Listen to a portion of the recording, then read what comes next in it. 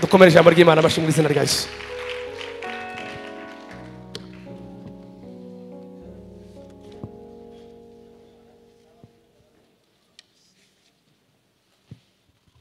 Reka dusome ijambo ry'Imana mu rwandiko rwa mbere Pawulo yandikiye itorero ry'i Korinto. Turasoma igice cya 11 mu rwandiko rwa mbere Pawulo yandikiye itorero ry'i Korinto. Turasoma igice cya 11 umurongo wa 31 n'uwa 32. Turaza gusoma no mu rwa kabiri ko zikurikirana igice ndababwira. Urwandiko rwa mbere Pawulo yandikiye itorero ry'i Korinto, igice ariko twakisuzuma ntitwagirwaho n'urubanza. Nyamara iyo duciriwe urubanza n'umwami wacu, duhanirwa nawe kugira ngo tutazacirwaho iteka hamwe n'ab'isi. Imana itugirire neza. Mu rwa kabiri, urwandiko rwa kabiri yandikiye itorero ry'i Korinto narwo turasoma umurongo umwe mu gice cya 13. Urwandiko rwa kabiri Pawulo yandikiye itorero ry'i Korinto, turasoma ibice 13 umurongo umwe wa 5. Haravuze ngo ngaho nimwisuzume ubwanyu. Yego, haravuga ngo ngaho nimwisuzume ubwanyu, mumenye yuko mukiri mu byo twizera, kandi mwigerageze. Mbese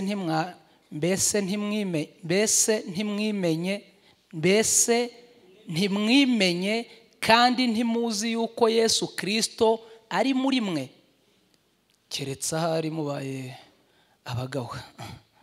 Hari ikindi gitabo bikurikirana n'ubundi n'urwandiko yandikiye Abagalatiya, mureke dusomeho naho 20 gusa mu bice 6. So umurongo wa 4 n'uwa 5 birakurikirana. Urwandiko yandikiye Abagalatiya Pawulo ibice 6 umurongo wa 4 n'uwa 5. Haravuga ngo ibyiza nuko yakwisuzuma mu murimo we ubwe, kuko ari bwo azabona icyo yirata kubwe wenyine, atari ku bwa mugenzi we. Kuko umuntu wese aziyikorerera uwe mutwaro.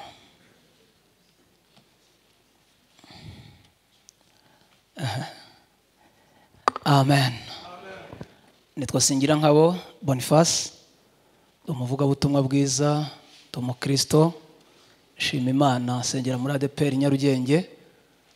Ndi inshuti y'iri torero, ndi mu bantu bahagenda kenshi gashoboka. Nabonye message imbwira ko mwifuza ko twabana tukaganira ijambo ry'Imana. Mushumba mbwira ko wabikeneye ndetse namwe mwabimusabye, ndabimwemerera, ndavuga nti rwose nzaza. Ariko uyu munsi natwe iwacu nibwo dusenga, mbanza kunyurayo, niyo mpamvu nza nkererewe, kandi n'ubundi ushobora kuri buze kugenda mbere kubera ko mfite indi gahunda. Rero ndishimye ku ikaze muduhaye, Imana ibahe umugisha. Nanezerewe guhurira na healing hano, ngira ngo kugira ngo ngire connection y'ahangaha cyangwa ngere hano byaturutse kuri healing, kuko nayo nigishije mu giterane cyabo bakoreye muri Betesida kwa Rugamba. Niho nimero zanjye bazikuye, bantumira kuzaza kwigisha hano. Ngeze hano mpita mba umwana wo mu rugo, turakundana igihe kinini. Rero nishimye kuhurira namwe ahangaha, nabibonye kuri affiche numva ndanezerewe, kandi ndishimye no guhura n'umubyeyi wanyu ubarera. Ubwo nimugiriraho umugisha nawe turakundana, ntacyo biri buze kuntwara. Ndabizi ko nkundika, ntabwo ari byo nirata, ndakundika rwose, ndabizi. Imana yangiriye neza. Amen. Mureke tuganire ijambo ry'Imana. Iyo nsenga, iyo ntegura, iyo nzahagarara imbere y'abantu, saba Imana icyo nzavuga, kandi nayigiriraho umugisha nkabona irakimpaye.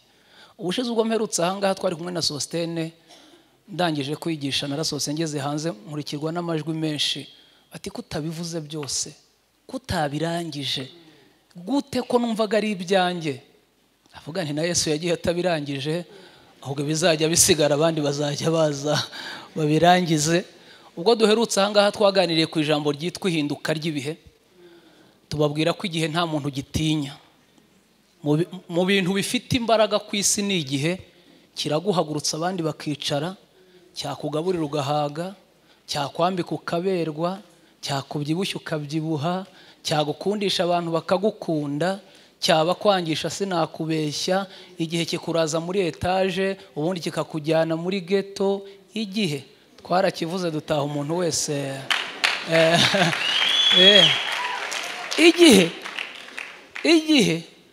igihe kirakwemera ukaza hano ugasimbuka ugasirimba ugatera za rero 8 ubundi kikakwicaza hari ukajya ureba uko bazitera uti ntagiba ni igihe niko kimeze.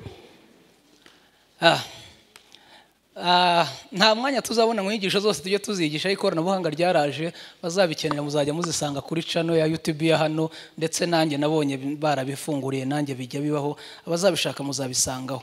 Umushumba maze kumuhamagara ambwira ko tuzabana, yampaye teme, arambwira ngo arumva yifuza ko tuzaganira ku ijambo ngo ryitwa kwisuzuma. Yambwiye aya magambo akimara kuyambwira, yambwiye umurongo umwe gusa mpita njya gusoma no gushakisha, ndasoma ndanasenga, ariko niba hari ibintu byanteye ubwoba mu buzima bwanjye ni yiteme nahawe, ijambo ryitwa kwisuzuma. Nahise mvuga ngo buri Imana yaratugaye, kubera ko iyo hajemo kwisuzuma, gusuzumwa biba byararenze ubarananiwe gusuzumwa. Muri kunyumva? Iyo hajemo ijambo ngo wisuzume, no uvuga ngo abagusuzuma baba barananiwe. Kuvuga ngo abadirija musuzuma baririmbyi banyu nabi, iyo umuntu aza kuririmba yakaraza umusatsi yambaye ubusa wamusuzumye nabi, harageze ngo yisuzume. Murankurikiye? Tugeze ku rwego abantu bajya gusenga batari bisuzuma, ahubwo baje ngo Christophe abasuzume, Boniface abasuzume. Nabonye ibipimo byacu byashaje, mukoresha ibyanyu, mwisuzume mwebwe ubwanyu.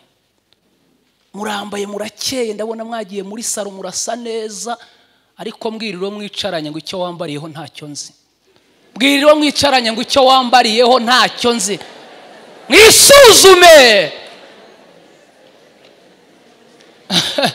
Twe turabareba tukabona murakeye, ndetse twajya no kubarebera bya bindi twitwa kubarebera, tubasuzuma, tukabasuzuma bitewe nuko tubabona, aho mutaha, amashuri mwize, mbega dupimisha indorerwamo yacu. Ariko harageze ngo mwisuzume. Binakunze mikrofone nayireka mukabanza mukisuzuma.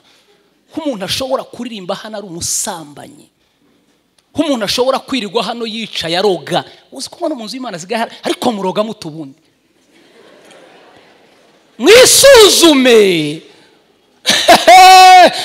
Pawulo abwira abikorinto aya magambo ngo kwari ukubahugura ngo batagibwaho n'umugayo. Arababwira ngo ariko mwisuzumye ntimwagirwaho n'iki? Urubanza. Kubyina, kuririmba, guhanura, kubwiriza, gucuranga, n'abapagani babikora. Icyo musabwa ni kimwe, ni ukubanza mukisuzuma. Nyamagambo umushumba arayambwiye, numva nteye ubwoba.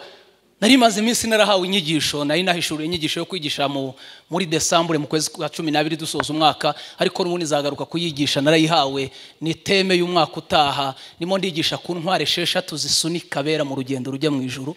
Shaka kuzababwira izo ntwaro kugira ngo mureke ko muzarangiza 2020, uko ara batazayirangiza kubera intwaro ntabazifite, barazitakaje.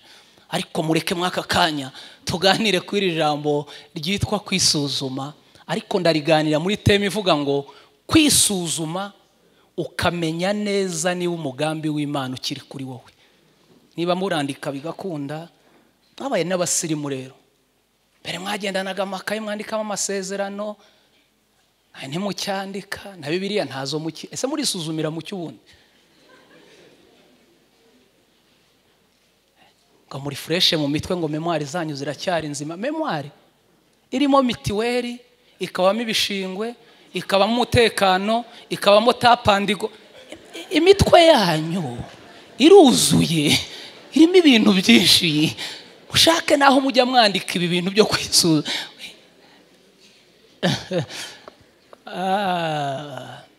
Narivuze ngo mu mwanya muto dufite tuganire ku ijambo rivuga ngo kwisuzuma ukamenya niba umugambi w'Imana ukiri kuri wowe.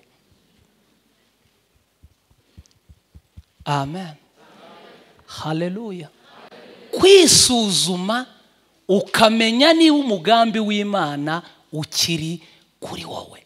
Dufite abantu Imana imeze nk'iyakuyeho amaboko, ariko bahagarara hano ugasanga ngo kuko imigambi yawe kuri njye ari myiza, nzakomeza nkwizere kuko ubutayo. Buriya ubu koko ibi bintu turirimba, buriya wisuzumye wasanga umugambi w'Imana ukiri kuri wowe. Nagize ubutumire mu cyumweru gishize kuri Soresi muri ministeri yitwa New Melody, twigishwa n'umupasiteri umwe atwigisha ijambo rikomeye ariko uvuga ukuntu Imana ibabarira. Araje avuga ngo ibyaha dufite wabishyira ku karubanda ngo abantu bakiruka. Yaravuze ngo Imana ibaye nk'ikora geste yo guhinduriza umuntu, ikaguhinduriza ibiri imbere mbega Imana ikaguhinduriza. Ako kantu yarakavuze, buri Imana iguhindurije ibiri imbere ikaguhinduriza mbega. Niho twabona ibi. Buriya mwambariye ku bintu, abantu bambariye ku moko, bambariye ku bugome, bambariye ku nzika, bambariye ku ishyari. Mwisuzume. Reka tuvuge bukeya, umwanya nunkundira, afite iminota mikeya Marishari yampaye ahangaha ndayireba, kandi mu buryo ntazapfa na Marishari n'abandi. Nta muntu tuzapfa igihe habe n'umwe. Igihe niwe mwanzi tugira, koraho kugira ngo nzapfe namwe igihe tuzapfa ibindi. Ariko umwanya nunkundira bikemera nibitemera muzongere muntu mirengaruke. Shaka kuza kuvuga ibintu 12 biranga umuntu wisuzuma ko ari mu mugambi w'Imana. Nubona ibintu bitajya bikubaho utabigira, ushobora kuba ufitanye isano na dayimoni cyangwa ukaba utuye mu yindi si yawe. Umuntu wese wisuzuma akaba ari mu mugambi w'Imana agira indangagaciro, agira ibintu bimuranga. Ibi bintu nubona bitakubaho ukabona bitajya bikubaho, akaba nta n'ibimenyetso byabyo wumva, ushaka uburyo wongere wisuzume, kuko abagusuzuma bo barananiwe. Ariko mwari isuzumishije. Ngaho mu gatatu kwa Christophe, ngaho mu gatatu kwa Masengo, ngaho mwari isuzuma, ngaho no mu mazi mwagiyeyo, no mu misozi, uhera ruguru mwisuzume mbega mwari. Ariko ibi bipimo kuki bitabafashe? Kubera iki bipimo bitafashe? Hashimwe Imana yabonye ko noneho tugomba kwisuzuma, kuko abasuzumye ndabona barananiwe pe. Kandi abasuzumye bari hano hanze bari gusuzuma nabi. Abasuzumye bari gusuzuma, ariko gusuzuma yatagetinza ati wenda mpina 5, uwo ntiyagusuzuma nabi. Nihute. Ikintu cya mbere kiranga umuntu Imana ifiteho umugambi, uyu muntu wisuzumye neza by'ukuri akaba ari mu mugambi w'Imana, ikintu cya mbere kimuranga, Imana iramutoranya, aratoranywa. Umuntu wese uri mu mugambi w'Imana ugomba kwisuzuma. Ikintu cya mbere ugomba kumenya ni ukumenya ko watoranijwe. Kugira gute? Gutoranywa. Kandi uku gutoranywa ni ukuvuga ngo uba uri muri benshi ugakurwamo. Twatoranijwe muri benshi kubw'umugambi Imana idufiteho. Amen. Kandi idutoranije idukuye mwabo benshi, hari umugambi bidufiteho. Kubera iki wicaye i Kigali niho uvuka? Kubera iki wiriwe hano niwe wagomba kuhirirwa? Bivuze ngo hari umugambi Imana igufiteho, niyo mpamvu wicaye ahangaha. 12 mu gitabo cy'Itangiriro yari ifite umugambi ku mugabo witwa Abrahamu, iramubwira ngo va mu gihugu cya so ujye mu gihugu nzagira nte, usiga inzu ya so, usiga abo muvukana, mbega ngo ufiteho umugambi, haguruka. Ikintu cya mbere yakoze yarisuzumye. Dufite abantu batoranywa ariko ntibisuzume ngo bamenye ko ibyo batoranirijwe bazabikora. Aya magambo muri kuyumva? Haleluya, haleluya.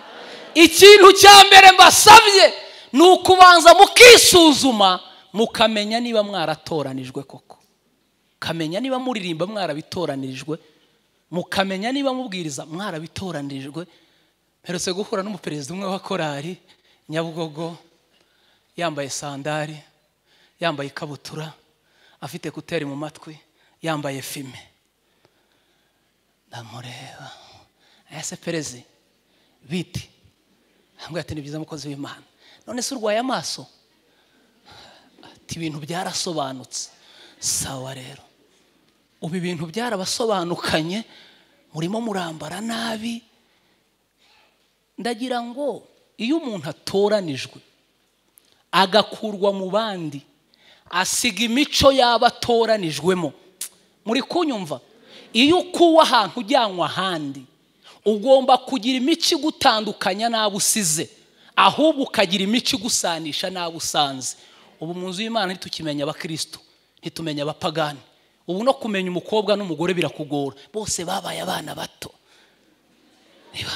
nibamanekeye ntawe ushaka gusaza murabeshya muzasaza tu mubyemere igihe kizabasazisha icyo mbasaba gusa ni ukumenya niba mwaratoranijwe mwisuzume mwongere mujye ku gipimo mwongere mwisuzume mumenye niba mwaratoranijwe koko icya kabiri kiranga uyu muntu uri mu mugambi w'Imana watoranijwe n'Imana iyo Imana imaze kugutoranya ikagushyira mu mugambi wayo icya kabiri ikora irakwiyegereza igira ite ntago yagutoranya ngo ikujugunye iyo igutoranirije ihita ikwiyegereza niyo mpamvu Dawidi yavuze muri Zaburi ya 65 umurongo wa 5 aravuga ngo hahirwa umuntu w'Iteka atoranya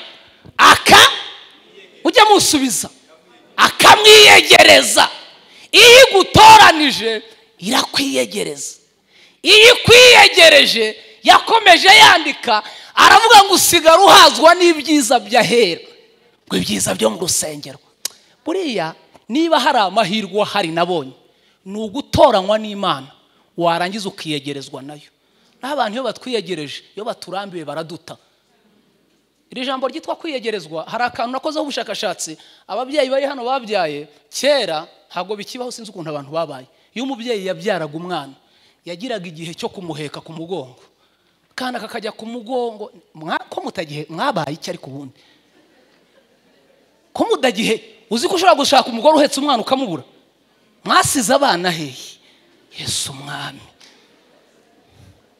abana nta keya bagifite bahekwa n'abakozi birirwa muri toruteze birirwa basunika mwakongeye mugaheka abana uyu mubyeyi yabyaye umwana aramwiyegereza mu kumwiyegereza aramuheka uyu mwana uri ku mugongo wa nyina iyo bazamutse bagiye mu mpinga y'umusozi imvura ikagwa uyu mwana ntatewe ubwoba n'urugendo nyina afite umugongo umuhetse arawizeye hashimwe Imana kwidutoranije iratwiyegereza ikaduheka abari ku mugongo w'Imana haleluya bakaba bazi ko batunzwe n'Imana iyo bisuzumye birinda kwikura ku mugongo w'ubahetse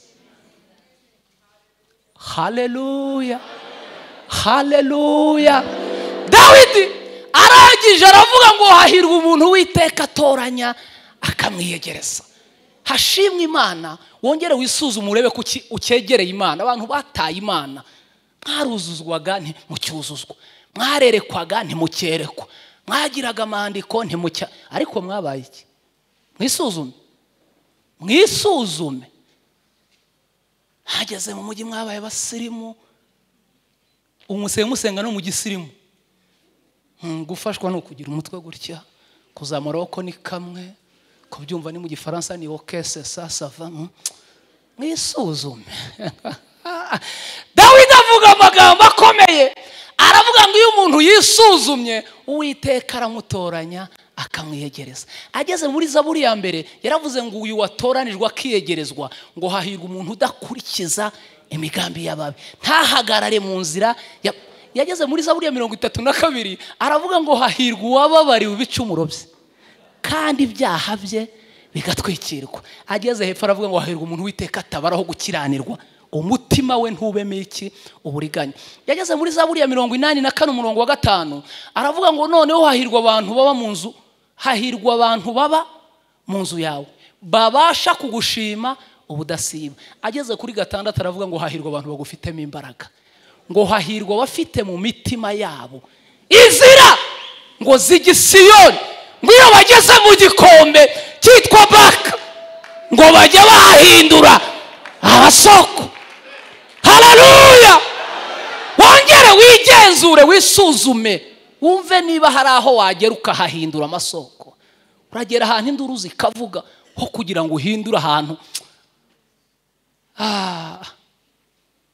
Yeremiya 17:7 yaravuze ngo hahirwa umuntu wizera Uwiteka, Uwiteka akamubera ibyiringiro. Matayo 5:7 yaravuze ngo hahirwa abanyembabazi kuko aribo. Mwongere mwisuzume murebe mukigira imbabazi. Luka 1:45 yaravuze ngo hahirwa uwizeye ko ibyo yabwiwe n'Umwami Imana bizasohora. Yakobo 1:12 yaravuze ngo hahirwa umuntu wihanganira ibimugerageza, ngo kuko namara kwemerwa azambikwa ikamba ry'ubugingo igihe Imana yasezeranije abayikunda. Ibyahishuwe 14:13 haranditse mwandika ngo uhereye none hahirwa abapfa bapfira mu Mwami, umwuka nawe ngo mwisuzume mwumve niba uwabatoranije akibiyegereje. Imana igufiteho umugambi. Icya mbere iragutoranya, icya kabiri irakwiyegereza.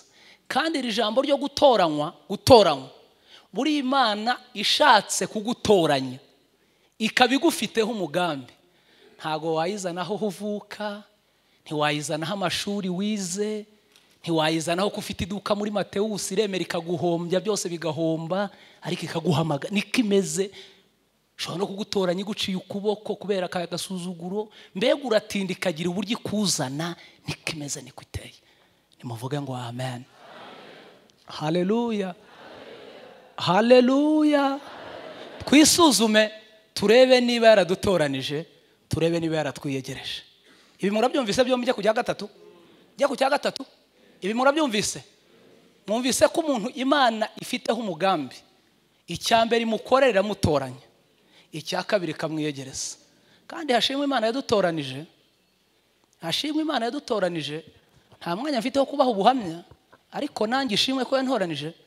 Gira ngo ninjye uvuka kure hano, sibye ko babiri biri yaruguru nabo ntago ari hafi mwavuye, ariko mu bantu Imana mubonye ahantu yankuye ikanzana ikanyiyegereza. Ishimwe. Ubu nawe warize rero uvuga Igifaransa n'Icyongereza. Tekereza haryo uvuka, kuki yagutoranije iwanya akaba ari wewe wiga. Ubu nawe urara kuri matera nyine, ariko imagine urara ku musambi no ku rutara. Kuki Imana yagutoranije ariko? Kubera iki? Kubera iki ari wowe utuye muri Kigali? Hashimwe Imana yatwegereje. Icya gatatu kiranga umuntu uri mu mugambi w'Imana. Iyi Imana imaze kugutoranya ikakwiyegereza, mwumva kaka icya gatatu igukorera, irakwigisha. Igira ite? Narabivuze ubushize ndahangaha. Iyo iguhamagaye igufiteho umugambi ikakwiyegereza, ihita igukoreye ikindi cyitwa kukwigisha. Ntishobora kuzakoresha umuntu w'injiji. Imana igufiteho umugambi irakwigisha. Ese murabyumva ibyo mvuze? Ushobora guhita uvuga ngo ese buriya ngo ikwigisha ite? Aka kantu karamfashe uyu mwaka sinzi uko kambereye. Irakwigisha kubera ko mu buzima busanzwe nta muboss ujya ukoresha umuntu utarize, niyo gukoresheje utarize akujyana mu ishuri ukiga kugira ngo utazamuhombya. None abantu barimo barahombya Imana kuko batize, baje mu bintu byabo batarigeze bemera kwiga amasomo yayo. Rero iguhamagaye ishaka kuzagukoresha irakwigisha. Ikwigisha ite? Narabivuze.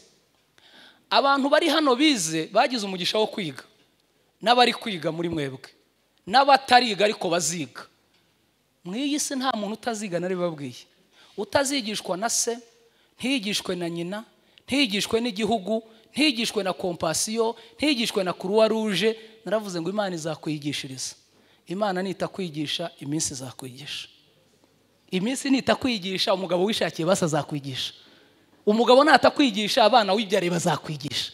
Basi n'abana bane batakwigisha, bwiro mwicanye ngo na Kigali zakwigisha. Buriya aba professeur ntibari kure. Imana iguhamagaye igushakira ishuri ikakwigisha. None abaraha bagize umugisha wo kwiga n'abari kwiga, mpora nkavuga nanjye nagize umugisha wo kwiga n'ubundi akiga.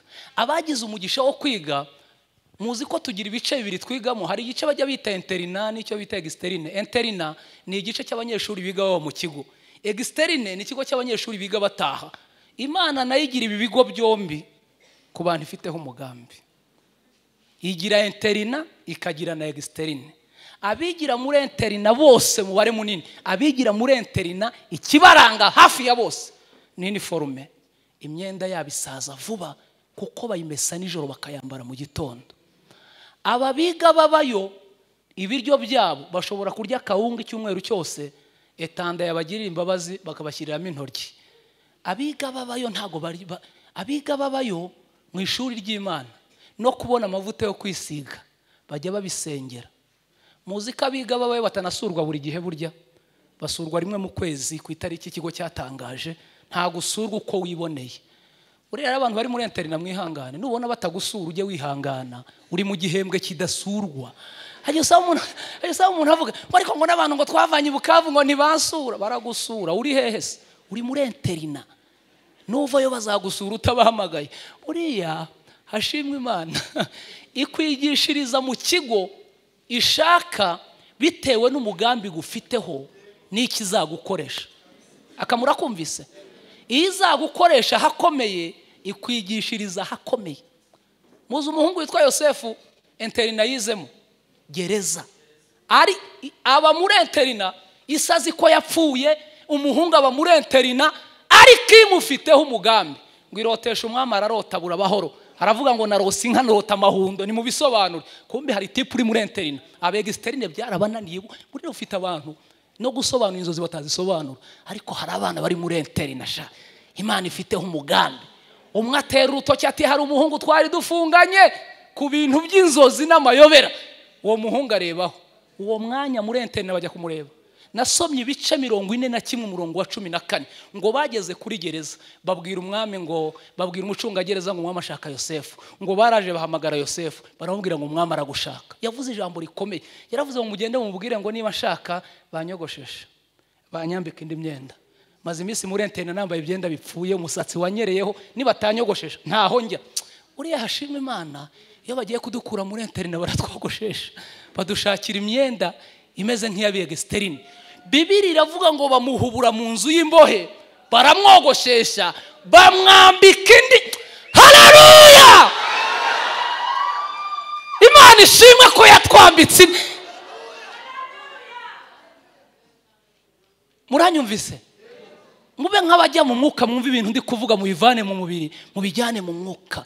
Hari interina twamazemo iminsi, imisatsi twereraho, imyenda iducuyiraho, ariko wadusize muri interina arategeka.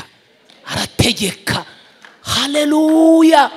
Ngo bamukuye muri gereza ngo azayiyogoshesheje, aza yambaye indi myenda, ngo ageze mu nteko ngo barebye uburyo aje yiyogoshesheje, barebye uburyo aje yambaye, bose batarazisobanura tu.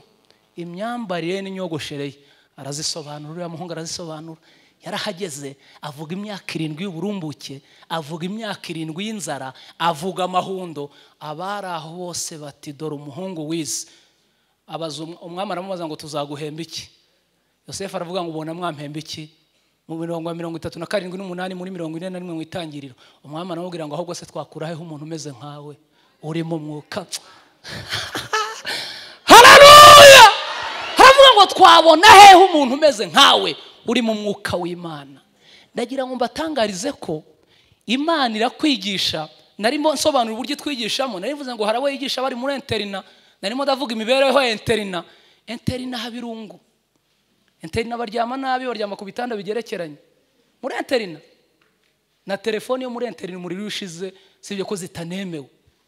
Umuntu aherutse kumbwira ngo uzansengera Imana, ngo nayisabye telefone ngo none ngo sigaye nyicaginga ngo igashira, ngo nta umuriro ugashira nta muntu mpamagaye. Uri mu gihe kidahamagarwa, hari gihe uyicaginga umuriro ugashira. Gura memory card nushyireho indirimbo ujye wumva. Iki ni igihe cyo kumva indirimbo naho abaguhamagara barahagaze. Yosefu yabaye muri interina.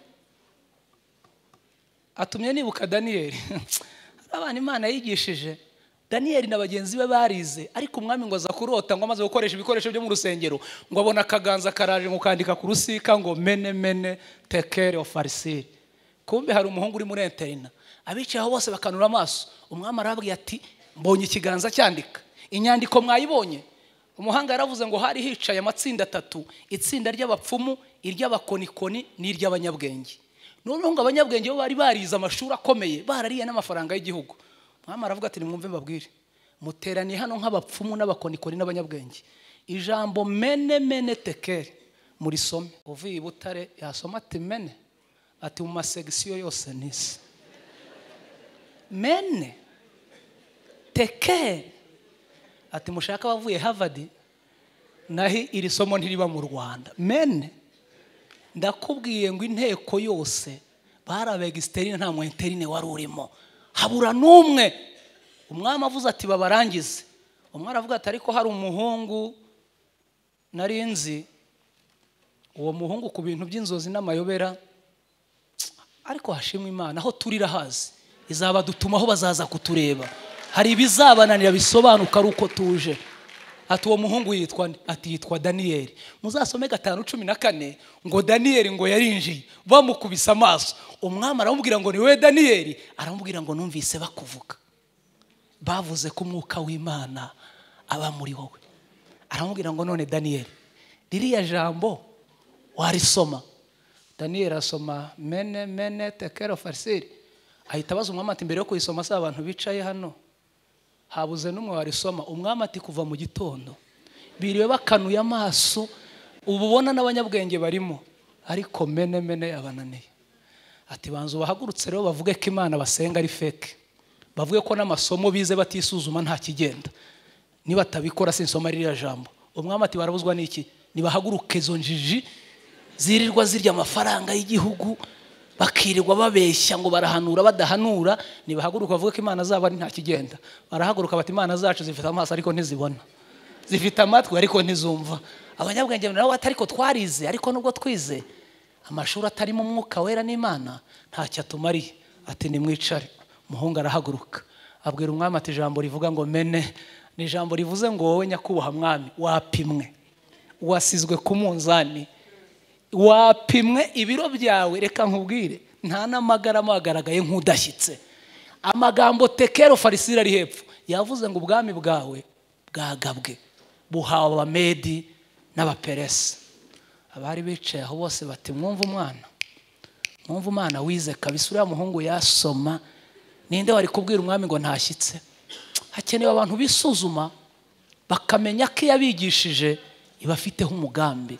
Abantu barize ariko gushyira mu bikorwa ibyo bize birimo birabananira, barimo barabeshyera Imana ngo iravuze kandi itavuze.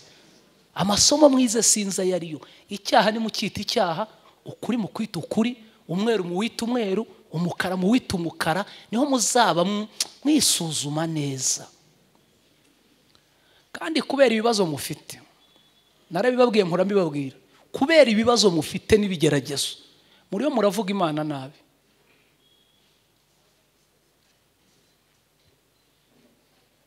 Wareba ukuntu musa, yagira ngo muri mu ijuru.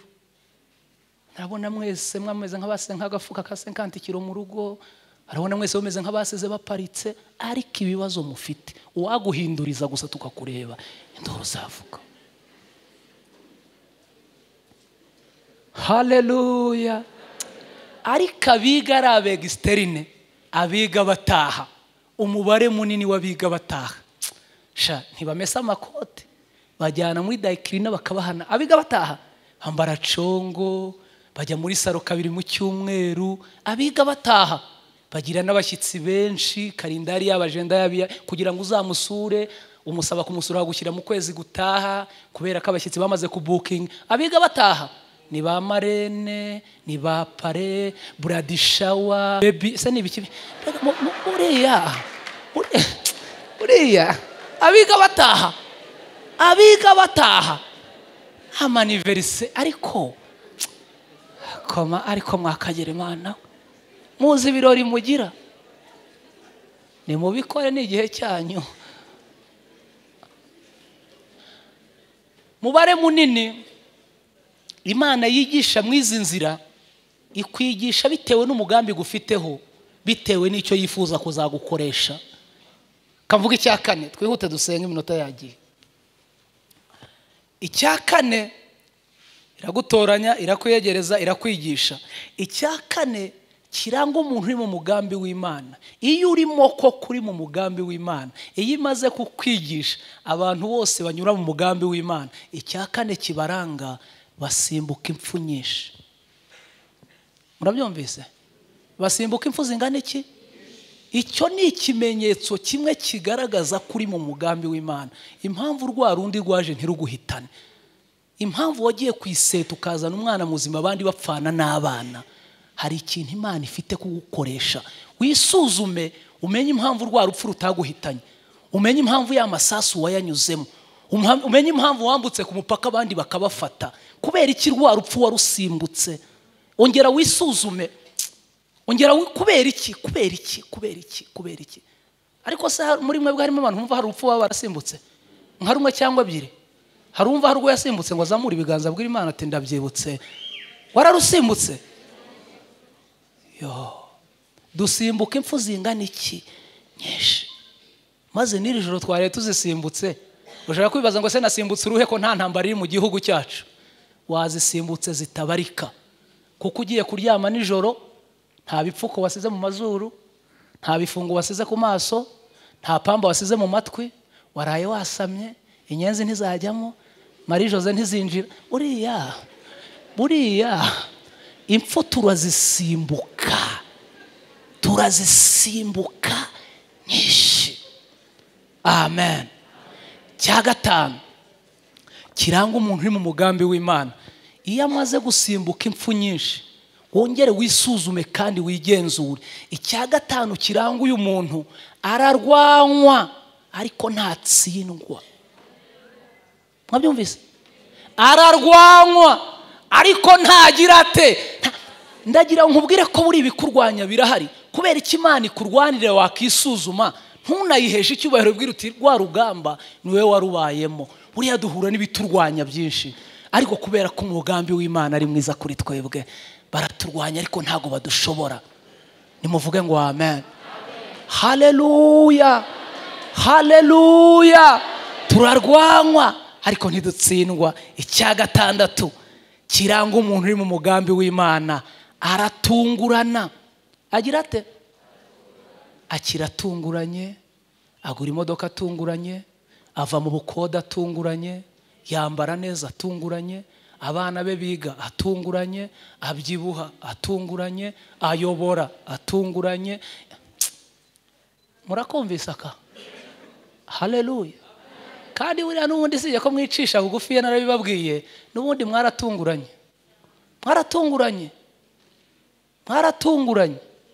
N'ikimenyimenyi cy'uko mwatunguranye. Gwiro mwicaranye ngo suko wasaga. Ntabwo ari uko. Buriya wakwereka ifoto yawe muri 2012.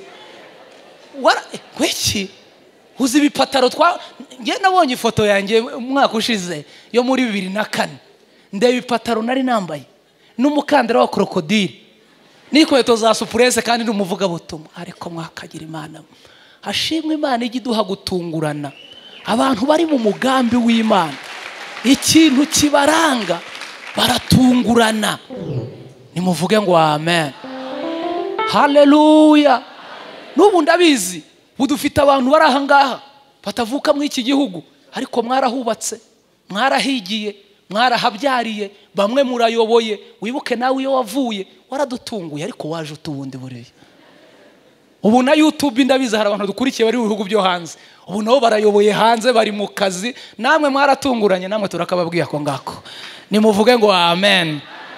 Icya karindwi kiranga umuntu uri mu mugambi w'Imana, kongere twisuzume. Uyu muntu ahishwa nayo, ahishwa nayo. Aka kantu murakumvise? Guhishwa murabyumva? Imana igiduhisha. Ese murabyemera ko igiduhisha? Nk'uyu mujyi wa Kigali igiduhisha, ikaguha amatama urya ibishyimbo by'ijana byo kumbabura, ariko umuntu yakureba akagira ngo ugira stock y'umuceri mu nzu. Mbabwire ikosa muzirinda mu buzima. Imana niguhisha uzirinde kwihishura. Amen. Hari igihe guhisha umuntu wese wateguye umushinga akumva ari we yaza kuguza amafaranga. Tiko nateguye umushinga ko mbona amafaranga yawe ntacyo yamaza, wanyigurije nka 500,000 wihiturira ngo urabona ngo numubyibuho gusa mubwira uti waje utinze fite indi mishinga iyaguhisha igufitiye icyizere iduhisha mu makote ikaduhisha ukabona haleluya mwari koraho numve ndahamya neza ko tutibeshye kugukurikira ni byiza ntacyo bidutwaye kugukorera ibendera ryawe rizahora rizamuwe kuri twebwe wasezeranye natwe isezerano ko tutazareka Yesu we kwemera umugisha utanga mwami wanjye ntiwongeraho umubabaro abakumenye bafite amahirwe ko ku munsi mubi haleluya Imana igiduhisha iraguhisha uhembwa ibihumbi 100 ukaba mwuyu mujyi nk'uhembwa 500 cyamunane kiranga umuntu uri mu mugambi w'Imana iyo ageze mu ntambara si uzirwana abyumvise iyo ageze mu ntambara si ugira ute uriya mureke kwirwanirira yigeze ibwira Abisiraheli ngo mwihagararire gusa mureba agakiza Uwiteka ari bubazanire uyu munsi mureke urugamba duhura narwo tubwiriye duhamagaye dufiteho umugambi igira u Rwanda icyacyenda kereka ibaye seminari murumva ko buri kantu twakavuga n'iminsi 5 ntikarangire icyacyenda kanara kavuze mu Gasiyata ku cyumweru niwe nigishije umusaza umwe araza arambwira ati sinzakwibagirwa mu buzima iki kintu cyacyenda kiranga uyu muntu mu mugambi w'Imana aratabwa ariko ntatakara ndumva hari abantu bakumvise ako kantu umuntu uri mu mugambi w'Imana aratabwa ariko ntagira ate aka kantu murakumvise aratabwa ariko ntagira ate uwo musaza yambwiye uburyo muri 94 bamutaye muri Nyabarongo irabumanuka nimugeza mu migane epfo mu bisheke ngo asanga ibiti biri muri Nyabarongo biramutangira ngo afashe kuri Nyabarongo wumva ibyatsi ari bifata arazamuka yaravuze ati bari bantaye atariko hashimwe Imana niyo badutaye mu ruzi gidukuramo nawe hari aho watawe ariko ntiwatakaye haleluya bivuze ngo umugambi w'Imana ni mwiza kuri wowe turatabwa ariko nitugira dute ntitutakana abakuru bari hano basomye ba Bibiliya mwibutse umuhungu bigeze babohera kato bajya kumuta mu rufunzo Mose yaratakaye cyangwa ntiyatakaye yaratakaye baramuroshe baramuta bagira ngo birarangiye hashimwe Imana ko niyo dutawe tudatakana umugambi dufiteho haleluya nawe uburyo uri hano ntubizi waje umeze nk'utawe ariko wisanga mu bwiza bw'Imana wongere wisuzume kubera iki watawe ukaba utaratakaye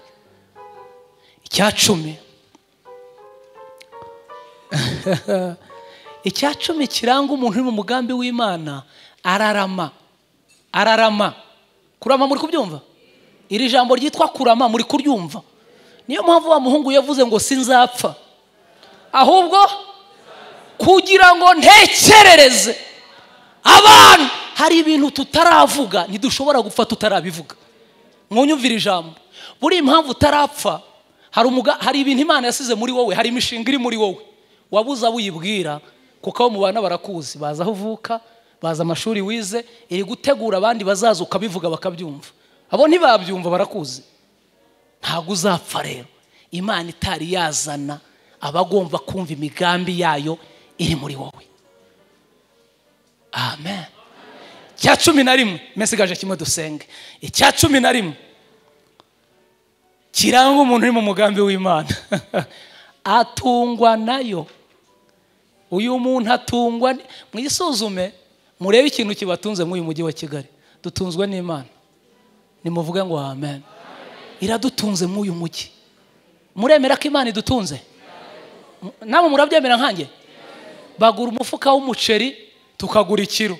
Twese turya iki? Umuceri. Barara muri etage tukarara hasi. Ijoro rigira amasaha angana. Bajya Nyabugogo n'imodoka zabo tugakoza ku cyuma. Twese tukagera. Ariko Imana iradutunze. Haleluya! Iradutunze. Tunyuzwe n'uburyo idutunze pe. Mureke tunyurwe n'uburyo idutunze. Idutunze neza. Amen. Icyanyuma ubundi dusenge kiranga uyu muntu uri mu mugambi w'Imana. Turi ku ijambo ryitwa kwisuzuma. Ibi bintu 12 tuvuze mukomeze mu bisuzume mugende mubyuza bagize umugisha wo kubyandika abatabyanditse mugeze kujya kuri channel YouTube muraza kubisangaho muzo gukomeza kubitekerezaho wongere wisuzume urebe ibintu Imana yagiye kunyuzamo kubera icyo uriho kubera icyo ubayeho urasanga Imana igufiteho umugambi. Icyanyuma kiranga uyu muntu uri mu mugambi w'Imana akoreshwa nayo arakora ariko agakoreshwa n'imufiteho umugambi. Rero nagira ngo munyemerere mwe mu mugambi wo kwemera gukoreshwa niyaduhamagaye kuko ibintu yibwira kutugirira ntabwo ari ibibi. Yabwiye Yeremiya 29:11 mu gitabo cya Yeremiya iramubwira ngo genda ubwira Abisiraheli ko nzi ibyo nibwira zabagirira. Iramubwira ngo ntabwo ari ibibi ahubwo ni byiza. Ndabizi neza yuko Imana idufiteho umugambi ariko ikibazo dufite uburyo turimo turagenzura uburyo turimo turisuzuma ku by'Imana yadukoreye niho hari ikibazo gikomeye. Ndagira ngo dufate umwanya dusenge tubwire Imana ngo Mana turashaka kongera kwisuzuma kandi umuntu wese uri mu iri teraniro yongere yisuzume kandi ntujye kwisuzumira kure. Urebe ibyo wambariyeho umujinya ubugome mbere wagiraga urukundo wasangiraga n'abakene none urarya umufuka w'umuceri 50 kilo ukayimara we ariko nta nubwo bamugira. Isuzume urebe umushahara wawe urawurya ukawurangiza nta n'umwana uguriye ikaye. Isuzume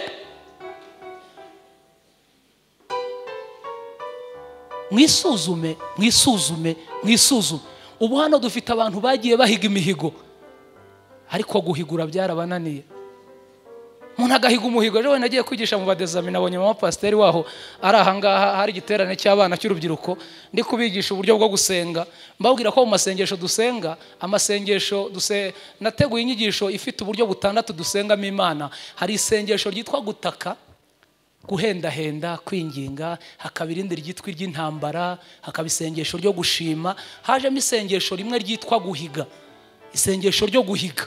Ubu abantu benshi bafite amasengesho basenze bahiga. Umuntu agasenga Mana numo provisoire zagushima, yamara kubona provisoire akavuga ati sinashima ntarabona perimi. Yamara kubona perimi ati Mana mbabarira basi zagushime sigaye ntwara. Yatangira gutwara ati nzagushima mpaye umugore. Yamuha umugore ati gusa nagushima ntaramenya niba njya mbyara. Yabyara ati mbyaye umuhungu reka ndebe ko nzabyara n'umukobwa. Dufite imihigo, dufite imihigo. Nonkura mu bukode mutekereze mwongere mwisuzume ubuzima tubayemo gute.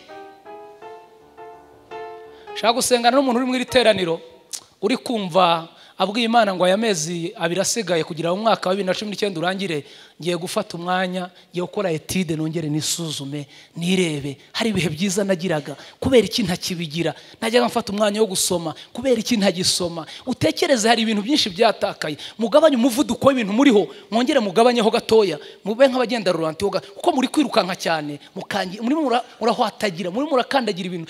Hari ibintu mutari gukora kandi mwari mukwiye gukora. Mwagiraga umwanya wo kwatura. Rya no guca kundaraza niki? Guca kundaraza. Murakumva ko kantu? Yego tubyita kwatura. Aho ni mu gica kundaraza. Mwabaye abatagatifu nta byaha muke. Mwisuzume. Mwahaguruka tugasenga tukabwira Imana ngo Mana utugirire imbabazi turongeye turisuzumye mu iri teraniro wongere utugirire imbabazi. Iri sengesho nta utarisenga, iri sengesho nta utarikeneye, mu cyubahiro cyawe, mu kazi ukora, mu mashuri wize. Twongere twisuzume, tubwire Imana ngo Mana turongeye turisuzumye, abadusuzumye nabi, imiti bayiduhaye nabi, ariko mwiri terano ryo kuwa gatatu ubwo ugenderera abandi, nanjye ntusige. Kwinginge Pasiteri Papa Kadogo twahuriye ahangaha, yegere hano hino adufashe mwiri sengesho, atubwirire Imana ko tuyisabye imbabazi, yongere tugirire imbabazi mu izina rya Yesu. Amen. Data urakoze kuko utwigishije uyu mugoroba w'uno munsi wa none. Reka ubugingo bwacu buhindurwe bushya, ubugingo bwacu bukumenye, ubugingo bwacu bugukumbure, ubugingo bwacu buhindurwe nawe, uhindura ibitekerezo n'imitekerereze ya buri wese. Ijambo ryawe ribe rizima kandi ijambo ryawe ryubaka ubugingo bwacu. Urakoze kuko uri Imana kandi urakoze kuko utugendereye. Ni mu izina rya Yesu Kristo w'i Nazareti. Amen.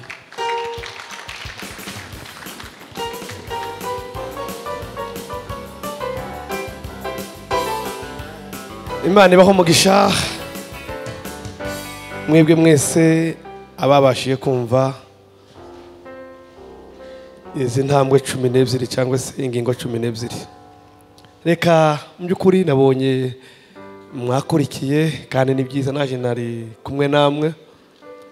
Ndabizi ko mwene data tumukunda turi benshi kuko azavuga ibintu byumvikana, ndetse n'umuntu wari ushatse gusinzira kubera ko yageze ahantu yoruhukira, arigiye yihangana kugira ngo wenda aze gusinzira mu rugo, kubera ko tuba turimo kumva ijambo ry'Imana kandi ririmo amasomo meza kandi menshi. Mwakoze, Imana ibaho umugisha. Reka mbasabe dukomere ijambo ry'Imana amashi menshi. Yego, Imana ibaho umugisha. Reka n'ubundi dukomere umukozi w'Imana amashi menshi kubera ko yemeye kuza kubana natwe.